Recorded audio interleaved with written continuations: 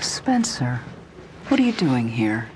I'm here for work. We're investigating the murder and abduction of two 5-year-old boys. I don't like the idea of you working on things that are so sad. I know. You're so thin.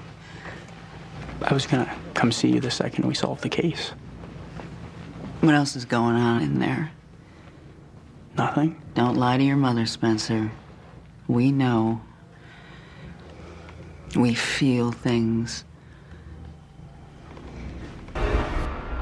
Did I know a boy named Riley Jenkins? Riley Jenkins. Oh, he was a story you made up.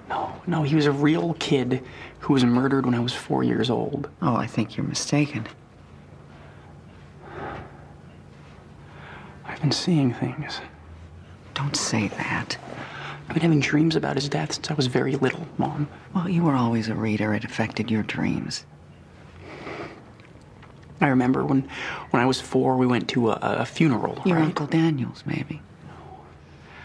I also remember we moved houses, and you and Dad argued about it, and you told Dad that I was in danger. Because you were. Why did you think that? I don't know. I just knew. I told you. A mother knows. We're animals, Spencer. We feel things. I'm sorry. I talked to the heads of 9 different hospitals. There's no one who matches your description. Thank you for trying. You know, if this person has an Axis 1 condition, her release wouldn't be as important as whether or not she keeps to her medications. All right, thank you. Again, thank you very much.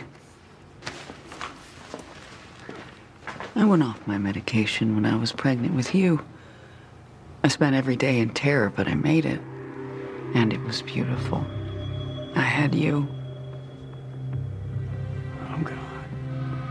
What is it, baby?